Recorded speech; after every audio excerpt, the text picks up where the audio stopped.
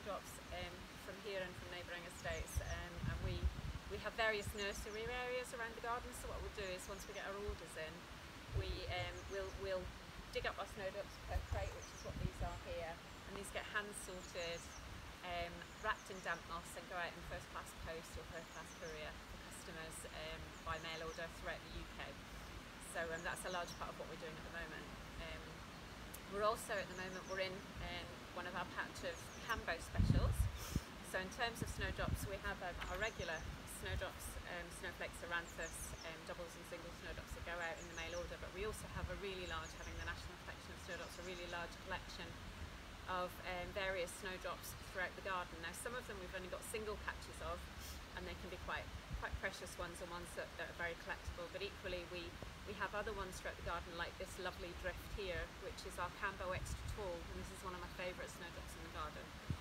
Now week by week my favourite snowdrop will change, I have to say, because it just depends on the time of year, but also, you know, at this time of year, things like this Extra Tall, they are really super early, they're incredibly scented, and they're lovely and tall. So in terms of kind of the first snowdrops that come up in the garden, they're quite cheerful. These are one of my favourites, but I have to say, as we have a little look around some of the snowdrop collection, I'll show you some of my other favourites as well.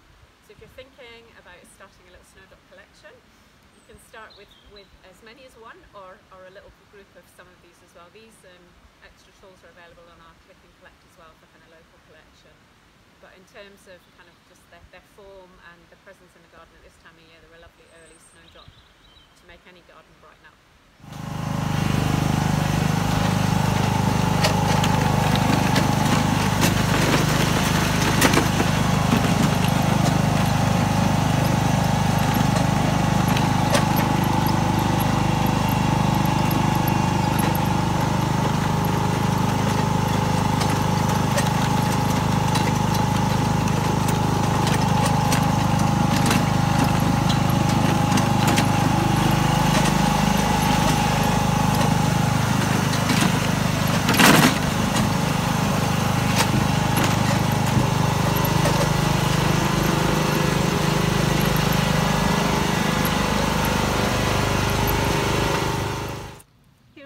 In our plant standing area, which is quite full to bursting this year, and what we've got here in front of us here is a snowdrop that's got a really lovely story behind it as well.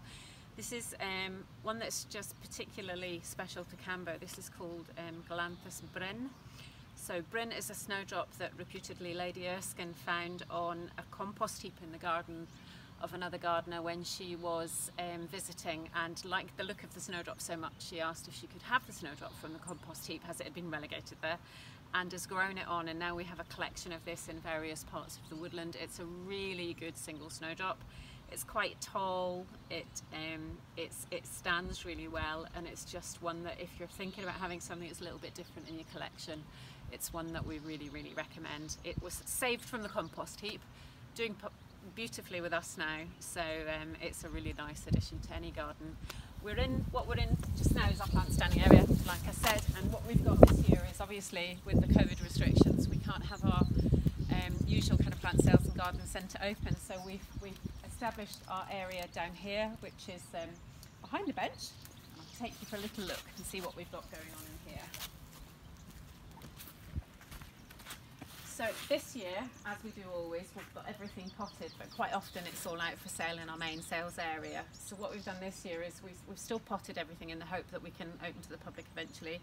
But for now, what we're doing is we're offering a click and collect service. So we've got a sales list that's on the internet, and we're able to offer people within our county, which is Fife, the ability to be able to have a browse through our plant sales catalogues that we've put together, and be able to take some favourites home from Cambo at the moment.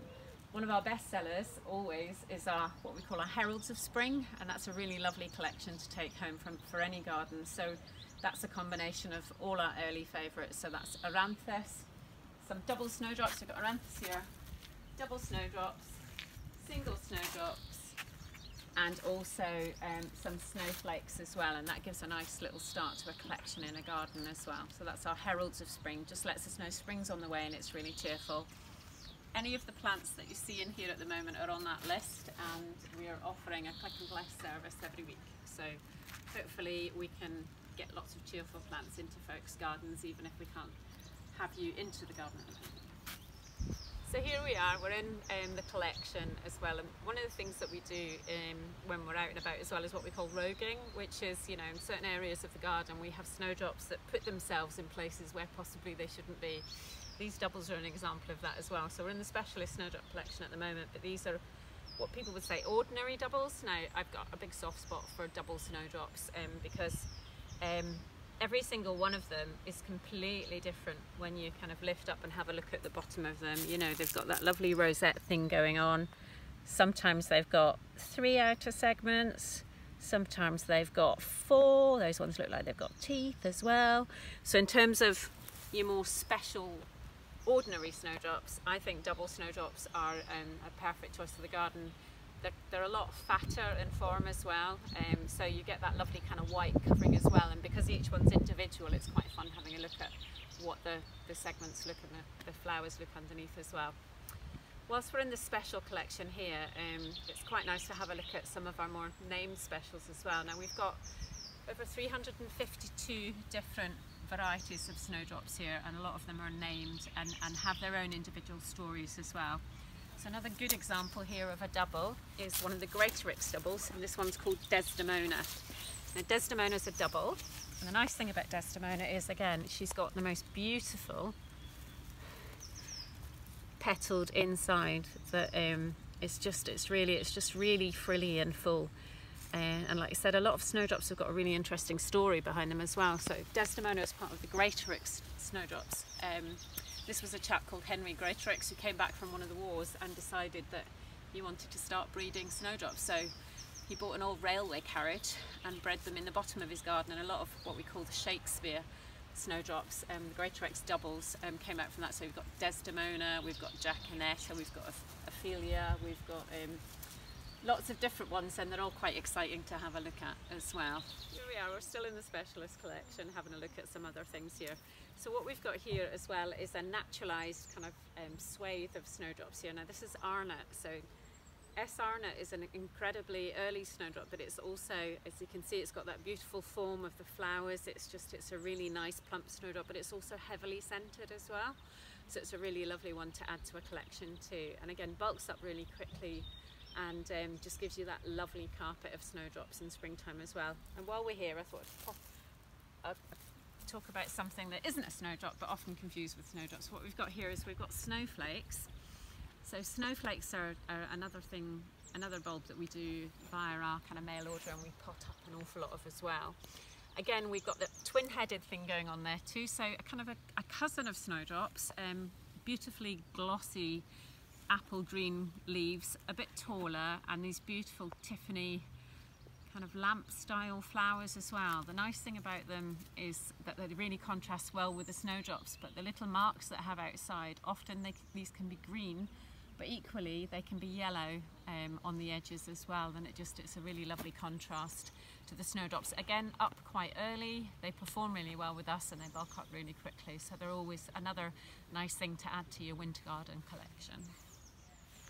So here we are again with another one of my favourites. Of course, you can never have too many. This one here is called Magnet. Now, this is a lovely snowdrop. I don't know if you can see or not, we've got a slight breeze, which is quite common on the East Coast and just about anywhere else in Scotland. But what we've got is that the flowers on Magnet have a very long stalk. So this part is called the pedestal. So the stalk behind the pedestal is very, very long and actually gets a bit longer as the season goes on again. So these will get a little bit taller, but the lovely thing about these is because they have the long flower stalk behind the flower, is that they kind of almost dance about in the wind and stuff. Magnet was actually named after if you're my age, you will have done this, the magnetic kind of fishing game that you had where you hung down a little magnet on a pole and you hooked your fish, and so the longer part of the kind of the flower pedestal is said to be named after that game. The lovely other thing about Magnet as well, I don't know if you can see it on some of these, is often Magnet will have 2 flowers on the one stem. So that's quite a nice trait to kind of see if you can pick out as well. It just means that quite often you'll get 2 snowdrops for your one flower as well, which is really beautiful. Okay.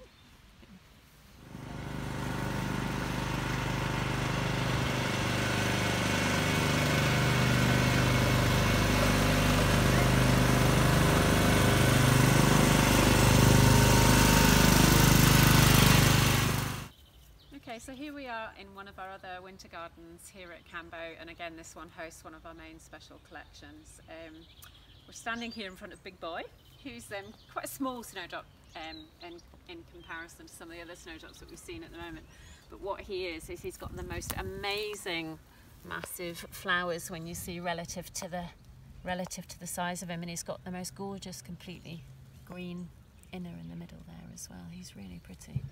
An Elweisii type, which is those that have bigger, fatter leaves than your normal snowdrops, and a slightly kind of greeny grey colour as well.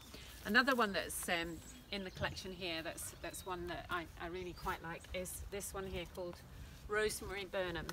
Now she's what we call one of our green snowdrops. So obviously snowdrops are green and white, but within some of the white ones, some of our inner and outer segments of the flower are marked with green. And the really lovely thing about a Rosemary Burnham is that she's got these almost like paintbrush-like markings on the outside of the snowdrop.